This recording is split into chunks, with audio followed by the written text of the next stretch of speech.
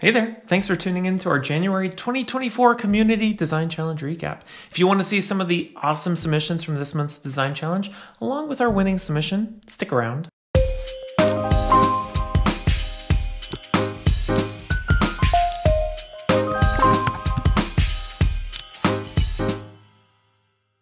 Hey there folks, Tim Slade here from the eLearning Designers Academy. As many of you know, one of the many challenges that a lot of folks have when it comes to building their instructional design and e-learning development skills, along with creating samples of work for their portfolios, is having the opportunity to practice on real-world projects in a practical way. And so that's exactly why we created our monthly e-learning design challenges inside the eLearning Designers Academy, to help you put your skills into practice and build samples of work for your portfolio without all of the stress and uncertainty that comes along with picking your own topic. And so each month we issue a new e-learning challenge which provides a real-world topic and prompt based on a hypothetical company. And as part of the challenge, participants are tasked with developing a complete e-learning course to solve a specific set of learning outcomes. And of course, as part of the challenge, we also provide a style guide and brand assets for the hypothetical company, which provides guidance on the use of colors, fonts, logos, and much more.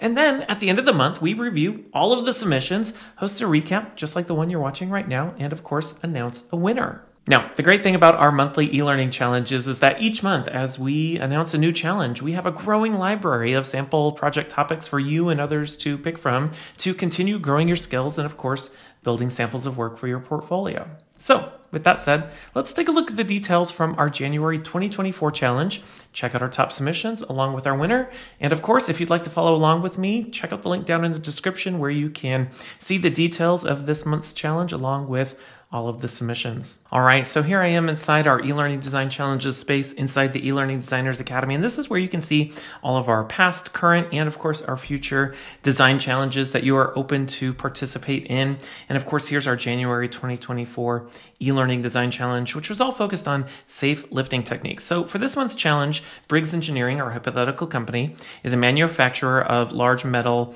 automotive components, and employees at Briggs assemble components in a busy shop and ship products to customers nationwide. And so during a safety walk in the factory, the HR and environmental health and safety manager observed several employees carrying out various tasks in their work conditions, and they noted some various safety violations, including bending at the waist, twisting while lifting products, lifting loads that are designated over 50 pounds, carrying large stacks of products, etc., etc.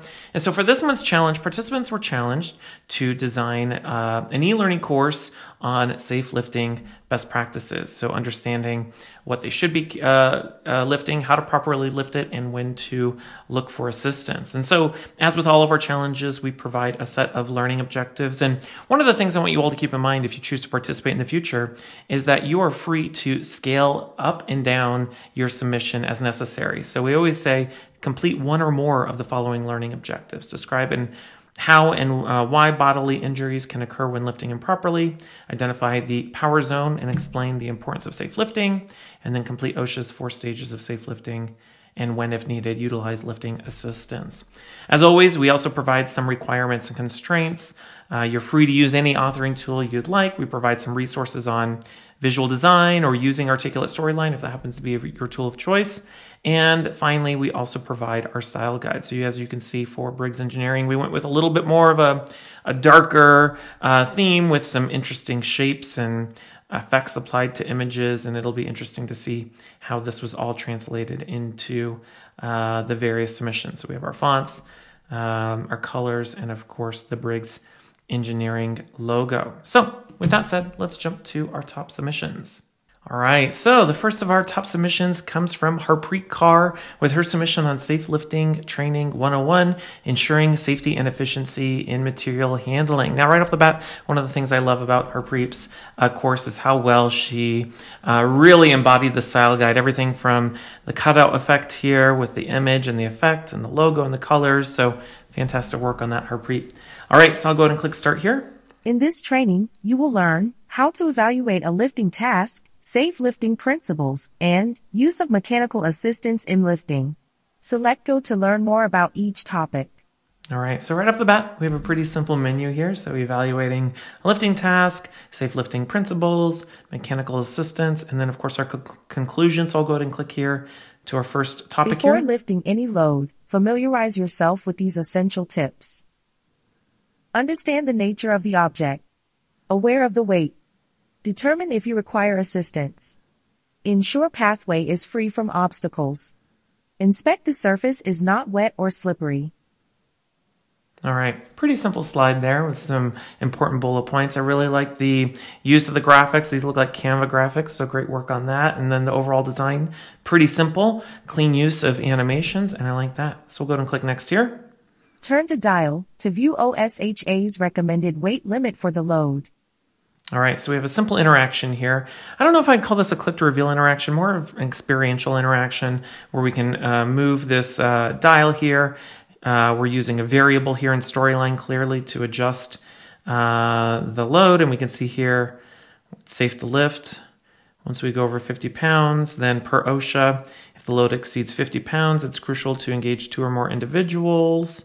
All right, and we keep going up, and then eventually we're in the danger zone if we're above that. So simple little interaction, great way to communicate that and show that here on the screen with the numbers and of course the revealed text here. All right, I'll click next here.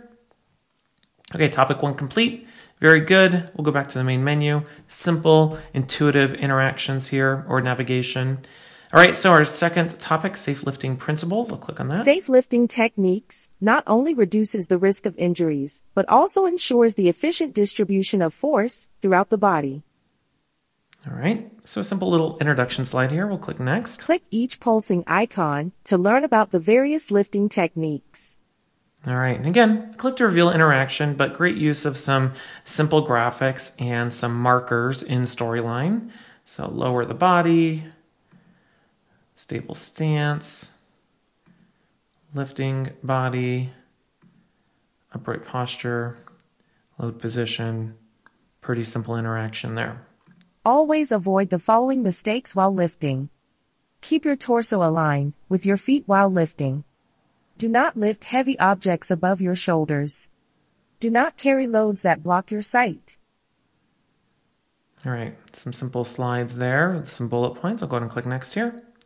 And we have our topic 2 conclusion slide. I'll go back to our main menu and we'll look at mechanical assistance. Mechanical aids helps in reducing the physical strain on individuals, mitigating potential ergonomic risks, and ensuring precise handling of heavy loads.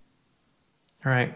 Great graphic here. I love these isometric graphics in e-learning courses. They just look so clean. We'll see some more of those here in some of the other samples that we'll be taking a look at. All right, I'll click next here. Click each plus icon to learn about common types of mechanical assistance. All right, so here we have what might be considered an accordion interaction in Storyline. So I'll click here or click the plus icon. And you can see our images change as a result. So electric chain hoist, essentially a crane, a forklift, some information there, and a scissor lift. Very good. Simple little interaction. We'll click next here. And we'll go back to our main menu. And then finally, we have our conclusion.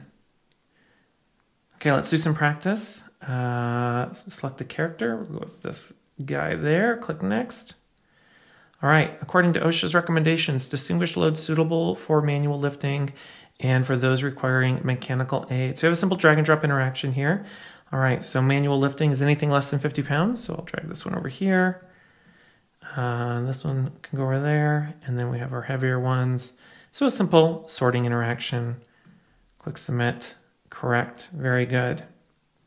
Oh, then we have a true or false. Okay, identify whether the following statements about safe lifting techniques are true or false. A stable stance involves keeping feet shoulder width apart. Yeah. Lowering the body should involve bending at the waist. I think so. Upright posture requires looking down at the ground. Oh, I have no idea. I should have been paying attention. Lifting the body with the back is the incorrect technique. Load position involves keeping the load away from the body. False. Let's see if I got that right. I got it wrong. That's okay. I think it is that. There we go. I was wrong on one of them. Very good. We have our conclusion here. All right. Very good, Harpreet. Thank you so much for participating and sharing your work for this month's design challenge. All right, the next of our top submissions comes from Michael Hennessy with his course on... At Briggs Engineering, we value our Safety-lifting at Briggs employees as our Engineering. most important asset. That's why we prioritize your safety and well-being at the workplace. In this brief training session, you will learn some practical techniques to safely lift and carry objects while working. All right. Great use of some video for the opening introduction. I'll go ahead and click begin here. Back injuries are among the most common work-related injuries. In the United States, back injuries account for a significant percentage of workers' compensation claims and costs, totaling billions of dollars annually. Click to hear from two of your colleagues from Briggs about how their back injuries have affected their lives and well-being. All right, before I jump in and click on our two characters here, great use of the style guide. Michael, I love these isometric graphics. We're going to see more of these here later on in this demo, and then these stories here to kind of open it up and connect with the learner. Love that. I'll go ahead and click on Peter here. It's a constant struggle now. This back injury flipped my life upside down. The pain is relentless, but it's more than that. I used to excel at work, but now I feel like I'm lagging, letting everyone down. The stress seeps into every corner of my life. Medical bills pile up, and I see the worry in my wife's eyes. I miss the simple joys with my kid. It's this cycle of pain and pressure, taking a toll on us all. Staying positive is tough. Some days it feels impossible. All right, pretty dramatic voice there. Sounds like it could be a voice narrator for like a movie trailer. Let's go ahead and take a look at Sherry's story. Before this back injury, I felt unstoppable. Young, healthy, nothing could slow me down. But now, this constant pain is like a heavy weight I can't shake off. It's more than just physical, it's a mental battle too. I miss the freedom of movement, the ease of everyday tasks. It's like I've aged years overnight, and it's hard to accept this new, restricted version of myself. It's not just about work, it's about feeling like I've lost a part of who I used to be. All right. What I love about those, despite how dramatic they might feel or sound, it's a great way to connect with the learner, especially if anybody's ever experienced a back injury. A lot of those statements are very true for folks. All right, I'll go ahead and click next here. To prevent life-changing back injuries like the ones that happened to Peter and Sherry, we use the Briggs method, a 6-step process for safely lifting products at work. Click on each of the steps of the Briggs method to learn more. All right, so what I like about this, it's a simple click to reveal interaction, but I really like the acronym as a mnemonic device to help us remember the safe lifting techniques. So best guess heaviness. We get some information here. Great use of this like box texture here for the pop-up window. So we have some information about the 50-pound weight limit, okay? Ready muscles. Stretching is an important part. Stretching your hamstrings tall. Okay, very good. Repeat at least 2 times. I imagine that's going to come in to play a little bit later. I squat. Now it's time to lift. To safely do so, squat to the item. Very good. Bend at your waist. Grip securely. Okay. Some information about that. Gradually sit down. Very good. And of course, smile. Very good. Great use of the acronym. Okay, we'll go and click next here. All right, so we have a simple knowledge check here. Drag and drop to test us on the Briggs acronym. All right, let's see if I remember. Was it brace your core? Nope. Okay. Best guessed heaviness. Okay, very good. I like how it's continuing here. Reinforce your grip. Nope. Ready muscles. I think that's it. Oops. Ready muscles. I squat. I remember that one. Gauge lift weight. I think so. Nope. Ground yourself. Nope. Grip securely. Okay. Gain footing. Nope. Gradually set down. All right. And then smile. Now that you know the 6-step Briggs method for safe lifting, you can practice the technique. Remember, the Briggs method aims to keep you safe here at work and prevent you from suffering a debilitating back injury like what happened to your colleagues Peter and Sherry, whom we met earlier in this course. On your screen is the Briggs Engineering shop floor, and on the right are 3 objects that need moving. On the following screens, you will lift and move one of these items. If you need a reminder about a step of the Briggs process, at any time you can click on the small box icon in the lower left corner of the screen. If you successfully use each step of the Briggs method, you will lift and carry the item without injuring yourself and will complete this course. All right, so this is the put into practice part, so I'll go and click begin here. Okay, on the right are 3 items that need to be moved on the Briggs shop floor. Applying the first step of the Briggs method, choose one item to lift. So we have a couple of different items here. We have a refrigerator, a safe, and of course our box. Again, great use of these graphics. I mean, this box actually feels like it's in that space. Same thing with the safe here. It looks really fantastic. I'm going to click here to get some help. So we best guess the heaviness, okay? And I'm gonna go ahead and click the box here. Oh, very good. Great job. Because you guessed the box weight less than 50 pounds, you can now move on to the second Briggs step. Okay, go to step 2. Okay, drag the slider up and down to ready your muscles to safely lift. When your muscles are ready, click submit. Okay, so we have a little slider interaction here. 3D character in their pajamas. You know, who knows what the dress code is at Briggs Engineering, but who am I to judge? Okay, so we can, a little experiential interaction here. I think I have to go at least 2 times. Was it 2 or 3 times? Okay, let's submit. Very good. Okay, by stretching your muscles at least 3 times, you are less likely to be injured when lifting. Very good. We'll go to step 3. Okay, next, drag the correct steps of squatting to the object and then click submit. Oh, okay. Stand tall with feet together, hunch over with feet wide apart. I have no idea. I wasn't paying attention. Okay, we're going to bend the knees, and then we're going to tighten stomach muscles, and then lean backwards. I'm not sure. Try again. By not squatting properly. Let's look at our help here. Okay, stand tall with your feet together, then tighten your stomach, bend your knees, and lower down. Okay. Stand tall, tighten your stomach, bend your knees, lower down. Okay, so we got to stand tall, tighten stomach, bend knees, and lower down. I think that was it. There we go. Got it right this time. Okay, go to step 4. Okay, select the correct location to place your hands when lifting, then click submit. All right, so we have left hand, right hand. In this case, I think it's going to be these handles here that we have to select or hang on to. So I'll click submit. Good, got that right. And we'll go to step 5. Use the dial to adjust the pace of setting down the box. All right, so we have this dial here with this box here.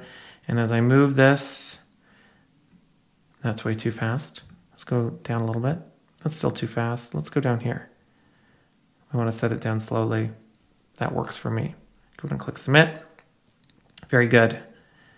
Okay, as you have completed the first 5 steps of the Briggs method, you have safely lifted the object. Now you can smile because you're not injured. To complete the Briggs method of this course, click your preferred smile. Oh, very good. She has a great smile. I'll click that one. Very good. All right. Great course, Michael. Super engaging. I love the little reveal of the exit course. Thank you so much for sharing. All right, so the next of our top submissions comes from Tia Pez, and Tia Pez participated and was one of our winners in our last month's design challenge in December 2023's design challenge. But she participated again for our January one, and she did another fantastic job with her submission on safe lifting. So I'll go ahead and click the play button here. Welcome to a Tia Pez Learning and Development production. We have a few housekeeping items to go over. First, if you move your cursor down to the menu button, click once and it will bring the navigation control. Briggs Engineering, in conjunction with OSHA, are proud to present safe lifting practices. I forgot. Where are you going next week? The whole family is headed down to the Cayman Islands for vacation. Wow.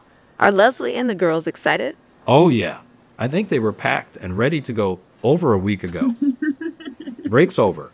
I better get these parts over to the testing group. Shouldn't you get a cart for that size of load? It's only about 65 pounds. I lift more than that at the gym. I'll be fine. Besides, it's faster than tracking down a cart. Hey, watch out for that tool.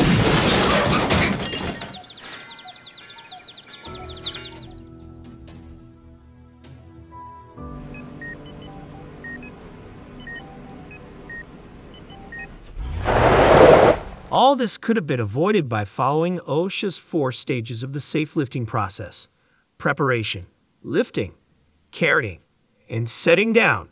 Hi, I'm Gizmo, and here at Briggs Engineering, our first priority is your safety.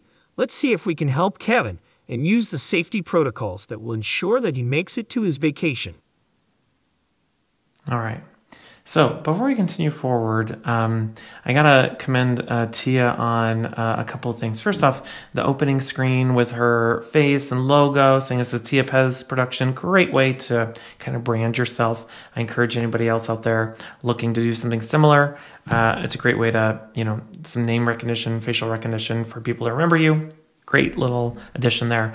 Love the opening little story, introduction, the animated characters.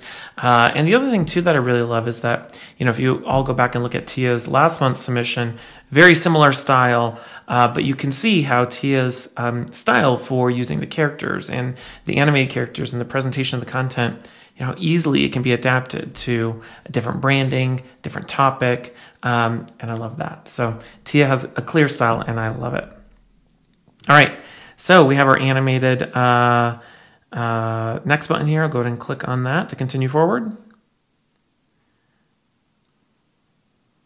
When you're preparing to move heavy items at work, there are some questions to ask yourself first. Click on the crate to open and reveal the questions. All right, I'll go and click on our crate here. Where am I going with this load? Is the path clear of obstructions? Are there adequate handles?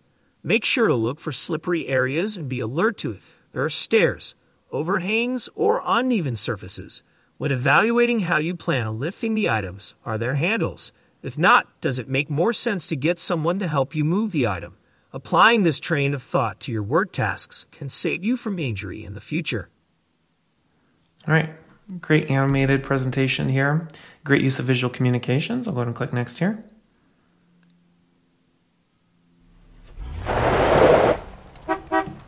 Let's get moving. The rules of this game are simple. Quickly evaluate the factory floor for safety risks. There are 7 items to find. To view the 360-degree landscape, click and hold the screen while you move your mouse. Click directly on the items you believe to be risks. Work as diligently and quickly as possible. This task is time-sensitive. If you get stuck, you can always click on the Help button. 3, 2, 1, go! All right. So we have a fun 360 interaction here. We have an issue here. There's a spill. Here's an obstruction. That's not good. Oh, there's something back there. And upstairs are a problem. Here we got some stuff and some stuff and some more stuff. And we have one more item we gotta find. I don't know.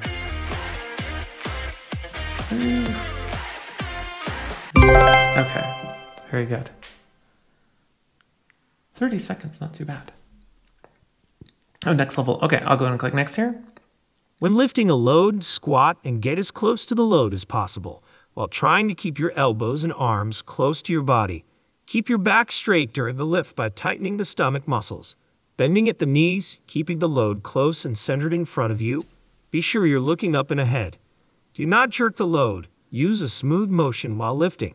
Limit the weight you lift to no more than 50 pounds. If the load is heavier than 50 pounds, have someone help you, or you can use a cart or dolly. Okay, we're going to click next here. Kevin needs your help. These cartons of automotive parts are ready to ship to our customers. Help load Kevin with safe weight loads to ship all of these packages, but still making the least number of trips as possible.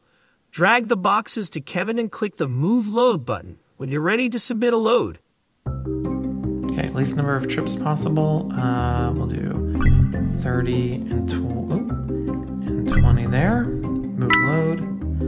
Okay, let's do, I'm horrible at math. That would be too many. We'll do 33, 15. Oops, does that go over 50? I have no idea. Can we throw in a 6-pounder in there? 4 pounds, oh no. He's dazed and confused. Okay, we'll do 28 and 33. Oops. Put that in there. Okay, I keep knocking them out. It's my fault. Okay, move load. Oh no. Of course that was over 50 pounds. Okay. See, I'm not even paying attention now. Okay, we're gonna do 33 and then 10. I can do 15, right? Yeah. Okay. There we go, 2 trips. Let's do 28 plus 10. That's 38. Okay. And then we'll do one more 5-pound load. Very good. Fun little drag and drop challenge there. Next level unlocked. Be sure when carrying items, you do not twist or turn the body. Instead, turn your feet. Make sure your hips, shoulders, knees, and toes should stay facing the same direction. If you get fatigued, set the load down and rest for a few minutes. Look for ramps as opposed to walking upstairs when available. All right, we'll continue. Using the dials to adjust the upper and lower body. Place Kevin in the proper form to pick up a package. All right, now this is a super interesting interaction. I'd love to know, Tia, how you did this. So we have some dials here, and we have our character here, and we can, I mean, this had to require so many different state changes to make this happen. If you just look at this, okay, so he's standing up straight. Let's do legs now. Okay, he's going down. We're gonna go down like that, and then we're gonna bend him over, like that. Let's click submit, and it worked, I did it. All right, and there's another great use of some gamification here. So I'll put my initials in here. I'll just go to Tim, submit. I'm gonna add it to the scoreboard, so some JavaScript going on there. Once you've arrived at your end location, you'll want to set down the load in the same manner you picked it up, but in reverse. Bend at the knees, not the hips. Keep your head up, stomach muscles tight, and do not twist your body. Continue to keep it as close to your body as possible. And do not release your handhold until the load is secure. All right. Since you have a fantastic understanding on OSHA's lifting process, let's see if you can go back and help Kevin so he can still go on vacation. Break's over. I better get these parts over to the testing group. Shouldn't you get a cart for that size of load? What should Kevin do? Locate the cart. Very good. Simple little quiz there. What is the lifting weight limit amount? 50. Very good.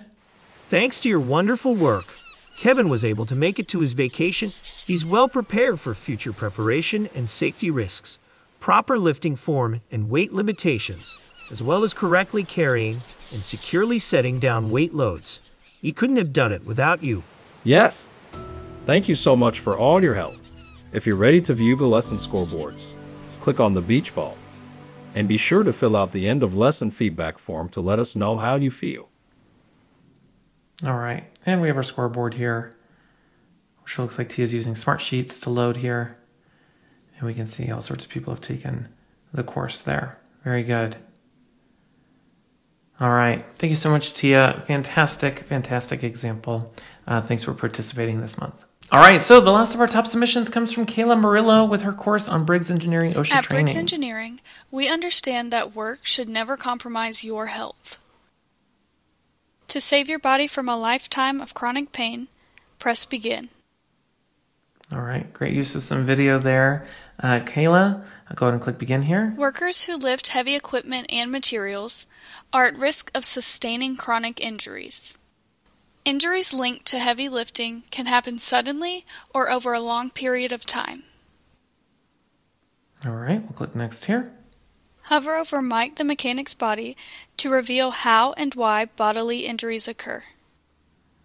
All right, so we have a simple interaction here. And before I continue, again, great use of our colors, our branding here. Simple, simple, simple design. And of course, we have our hover over interaction here. So So we can see the neck here, strains and tears, our shoulder, the lower back, very good. The knees, I imagine. Of course, our feet. All right, simple little hover over interaction there. I'll click next here. The power zone is the area between the mid-thigh and mid-chest height. By placing and keeping heavy items within this zone, lifting becomes safer and more efficient. All right. Move the dial to identify the power zone. Press the check button to evaluate your response.